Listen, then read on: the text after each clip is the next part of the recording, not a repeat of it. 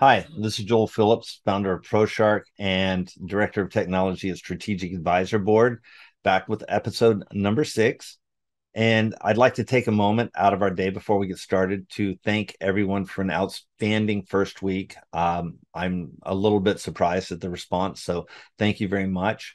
And I want to start. We're in the middle of security, and we discussed yesterday website security, and we received an email that questioned whether or not I dug into WordPress a little bit deeply, and one thing I wanted to do is make sure that this is platform independent. I mean, it doesn't have to do with just WordPress.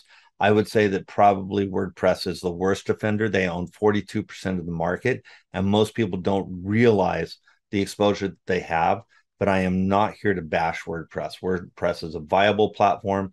You can take steps to secure your WordPress site if it's not already secured. Let us know, and we're happy to help walk you through that. Just send your questions to techtip@proshark.com. Again, that's techtip, TECHTIP at proshark.com. And I want to finish off today with security. We looked at website security to certain platforms, some of the shortfalls, what you need to look for on website platforms before you build your platform. We've looked so far at website optimization. Go back to episode 1 and we'll look at optimization versus rebuilding a site, or optimizing your site versus rebuilding a site. And then we've also looked at page speed insights, security, and customer journey. So, security, to finish it off, there's website security, there's exposed digital assets on the web. That's one set of security. And your security um, strategy is only as strong as your weakest link.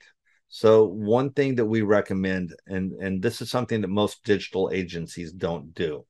One thing we recommend is perform an assessment on your network, on your endpoints.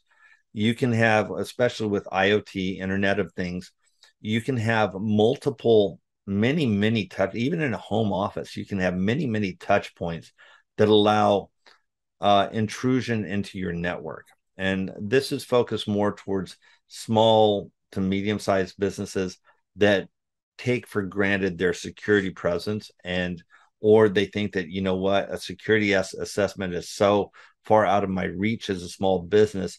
But I would argue that you can't afford not to take security into consideration. We discussed yesterday that your security is hackers are increasing exponentially. That means they need more targets. Hackers will look for the easiest targets out there. That means more unprotected small to medium sized businesses come into view. It's estimated that, I think, and this is going from memory, so forgive me if I'm wrong, but I think the average cost now is around $3.6 million for a breach. That includes breaches of all size companies. Uh, it can ruin your small business. It can put you out of business if you have a data breach that takes your site ransom, where it's a data intrusion, where data is stolen. It can empty your bank account. These are just not idle threats anymore. It's occurring and it's happening every day.